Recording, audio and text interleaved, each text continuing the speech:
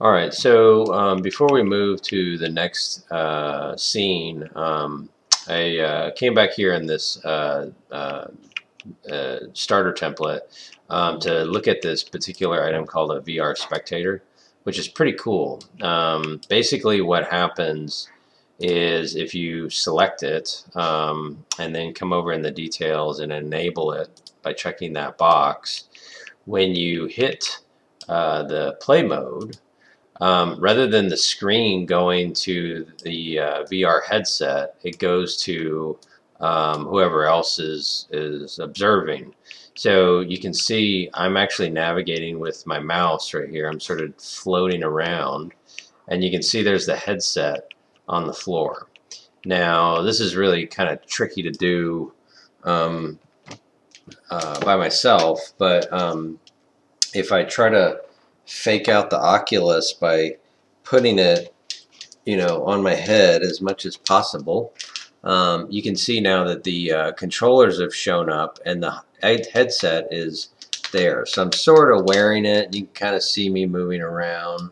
If I move over and kind of turn around, basically you get the idea is that you can watch somebody in VR, right? So that's me moving my head, and if I had an extra pair of arms, that's moving the controller and so forth. So this is kind of cool for the observer.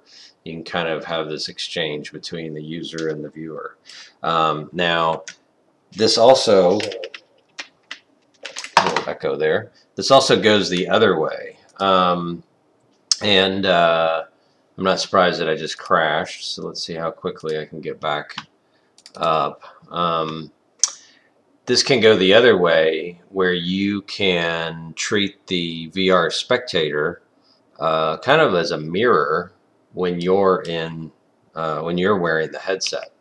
And so the way you can do that is with a item called a scene capture.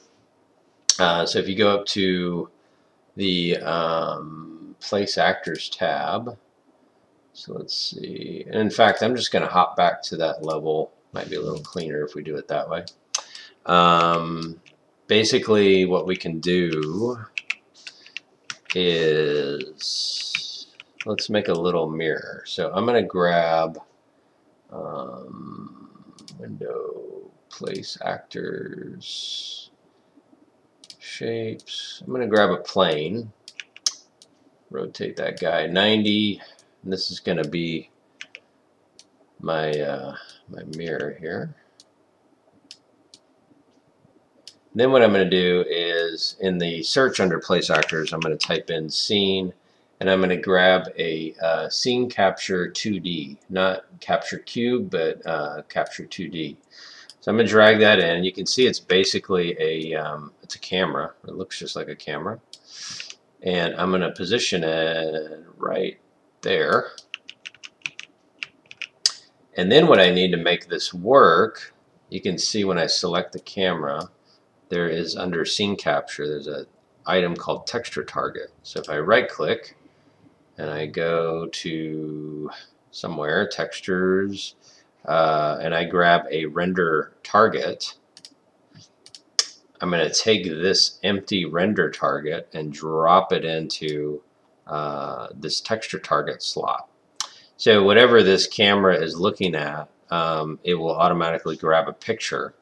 And so what's great is I can use this texture target as a material. So if I open this up and we uncheck alpha, you can see it's a very low res picture.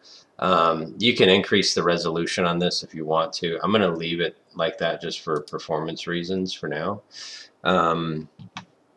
But we want to make a material, so we'll call it a mirror,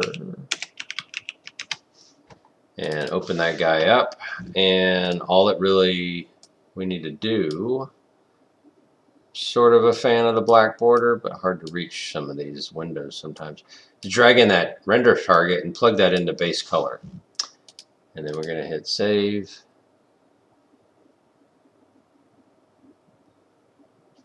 Close this guy, and then take that material and drag it on to our window, and you can see it's kind of rotated. So let's do that. And I don't want to tweak my camera, but let's say we get it in that position, right? So now whatever this camera sees, it's going to be displayed on this plane right here.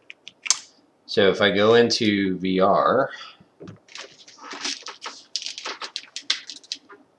and I'm just cruising around, you can already see, if I look that way, there I am, right? So you could obviously do any number of things by adding elements to the headset or creating an avatar of some kind. But this is me kind of, you know, interacting and walking around. So it's got some potential uses for sure. So that's just a quick little snippet into the VR spectator. We'll revisit the scene capture item later on. It's quite convenient.